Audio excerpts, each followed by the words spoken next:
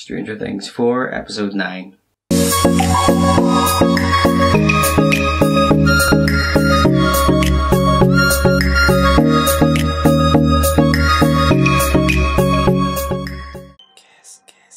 come on. Don't get interrupted. Yes! Finally! 4 seasons we've been waiting for this. Are they gonna have sex? Are they? Oh, I think they are.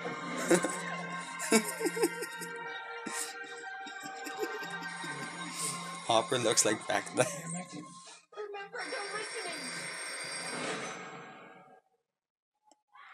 Finally. 4 seasons. I knew that was coming. I'm happy now. Oh.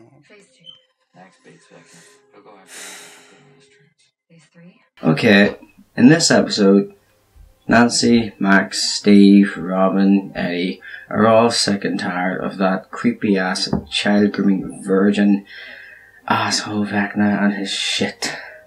So they band together and find a way to they plan to get into the Upside Down and kill that creep once and for all. As determined as they are, and there's quite a good chance they actually had of taking them down, they're gonna need help. Specifically Max. This episode was probably the best one out of the entire season. That one there. I liked episode 8 as well, Papa, and episode 4, but this one here I think absolutely killed it. I wonder, whenever they use Running Up That Hill by Kate Bush, you know, just as soon as they take down Vecna, I wonder, was that the original plan to use that song?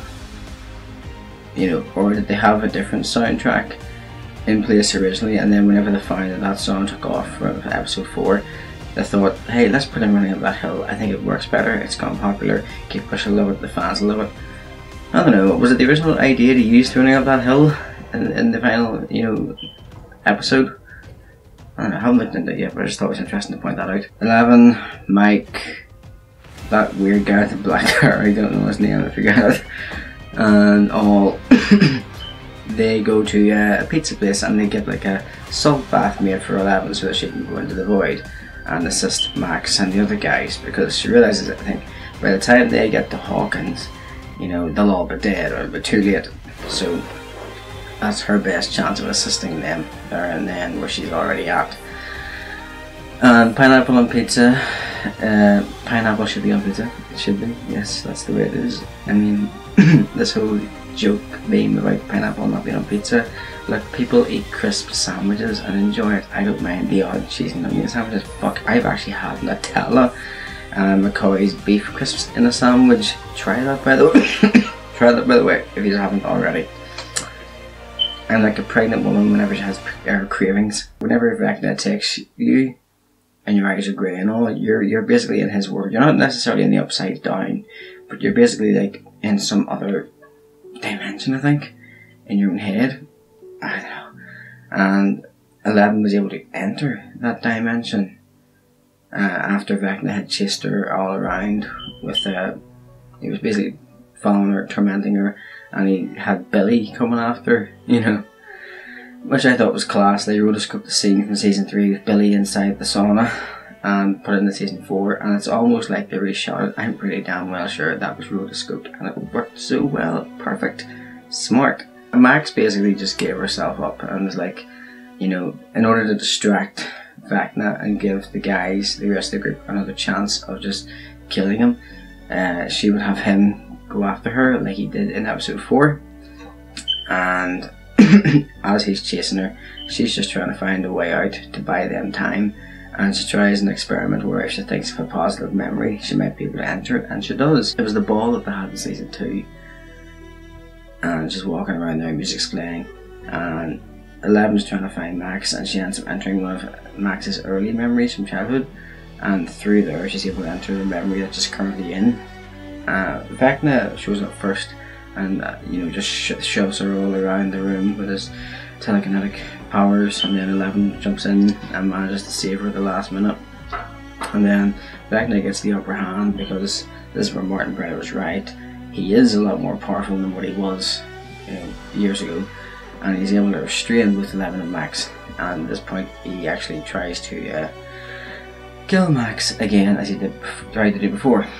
So 11, I don't know why 11 didn't use her powers sooner. You know, she gets motivation from Mike to basically get up off her ass and fight this bastard.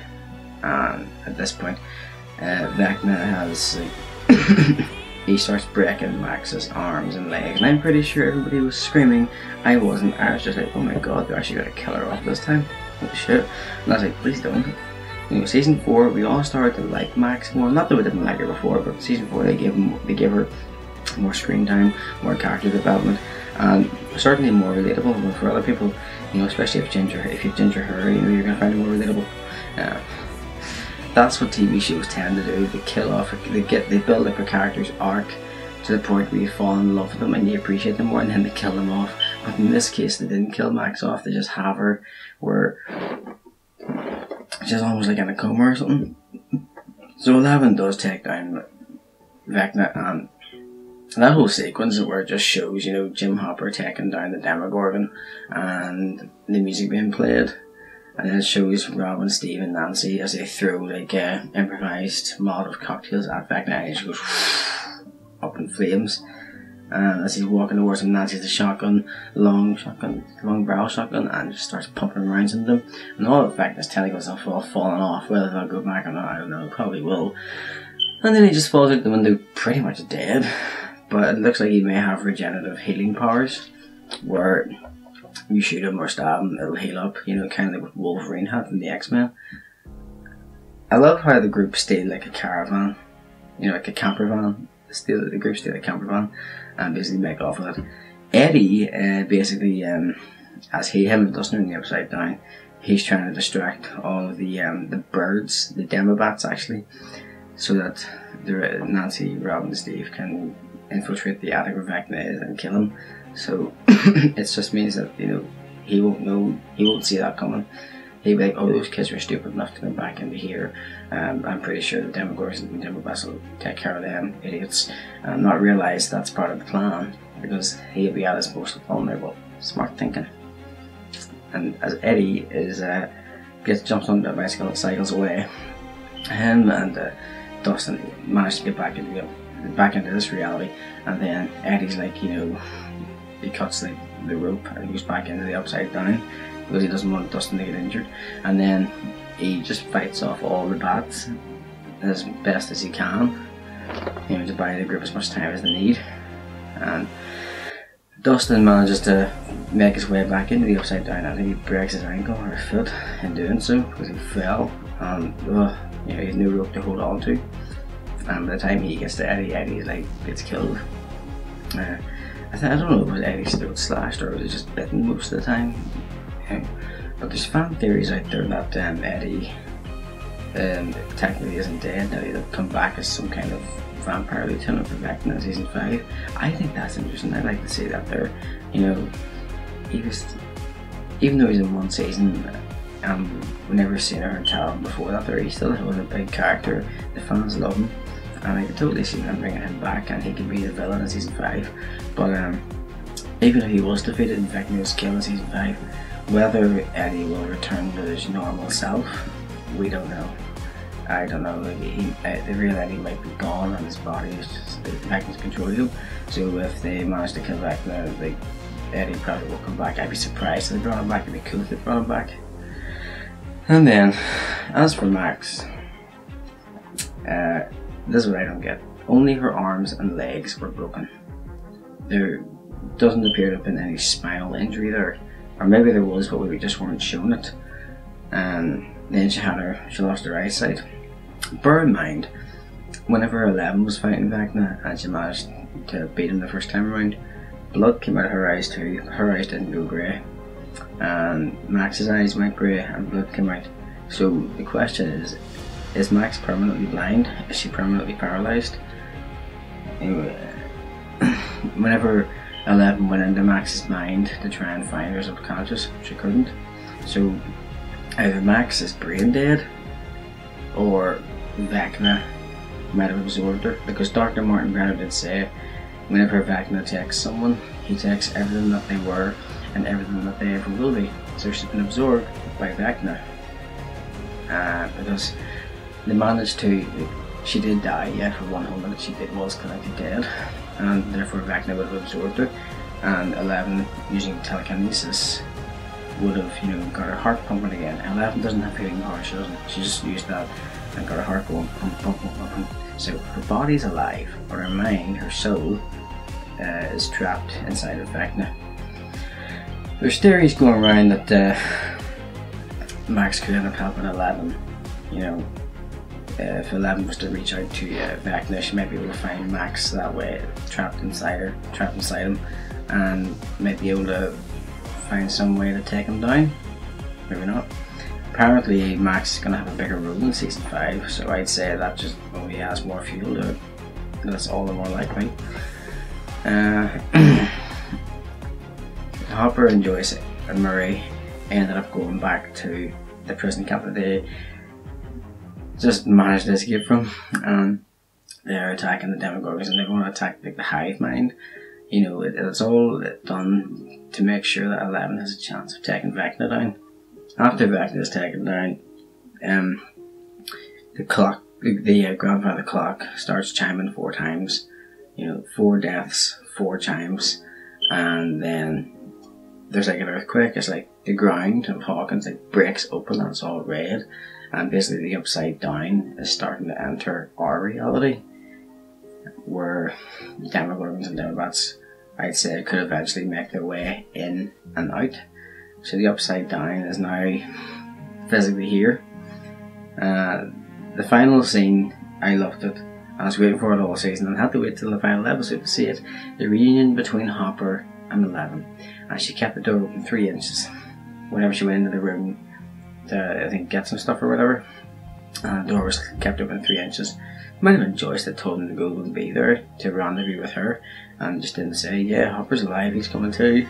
And then Hopper just walks in through the door. Him and 11 embrace and all that shite. It's really good. And then they go outside, and then they see that there's like ashes or dust falling. And if you've been every Stranger Things fan will know that's from the Upside Down. So they make their way out to the field to see where this is coming from. So there's a cloud coming from the ground from the Upside Down, and all of the ashes are coming out, pouring all over Hawkins. So Vecna can basically, whenever he's healed up, step out of the Upside Down into our world, into Hawkins, and just cause havoc. So this will be interesting to see where season 5 is going to go. We may have to wait another 2 to 3 years for this here, because the Duffer Brothers like to take their time. I prefer they take their time. I'd rather have quality, not quantity.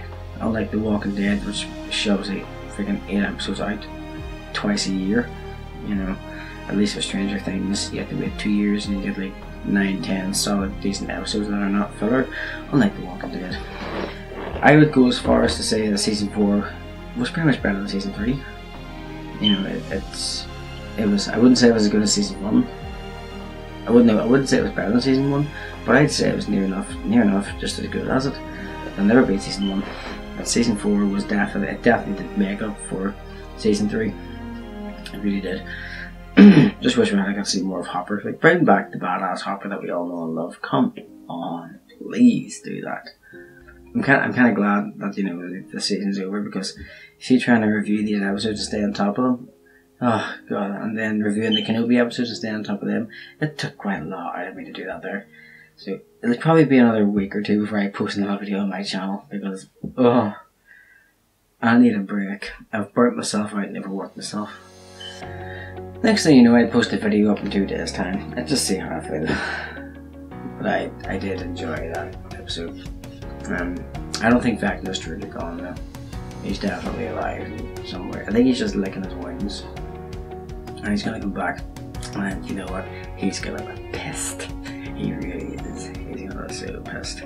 That scene of Max and Lucas, wow, that was just, like he really loves the girl. He cares for her. And even though she was dead and the ground started breaking up and all, he still lifted her body and dragged her away. And nobody gives a shit about Jason. I'm going to defend Jason here, right? Everyone hates him, but see, if you put yourself in his shoes, I can completely understand where he's coming from. He's obviously got the wrong end of the stick and may not have made the best choices, but the guy lost his girlfriend that he loved very much, and he seemed like a decent fella to begin with. So whenever he starts to see all this demonic entity shit coming out, you know, he's gonna believe, you know, that this is a cult, Hellfire Club, that's responsible for the death of his girlfriend. You know, it's completely understandable. I wouldn't say it's justified in what he done, but I get where he's coming from. I don't think he should have been killed, you know. But yeah, he was an asshole at times. But that's what grief does to you. When you're grieving someone you love, you are not thinking straight. You really are not. You will be irrational, as he was. You know, if she had been alive, or if he had found out the truth sooner, if Dustin had told him sooner, and he had realised, if they managed to prove to him that they're not a cult and that the Upside Down is real, things would probably be different. I'd say he probably would have sided along with them to help take Vecna down. He could have been a very, very good ally, him and his mates. But unfortunately, it didn't work out that way.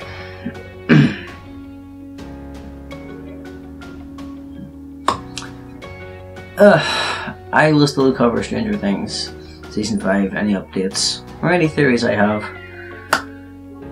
I'll see you guys later.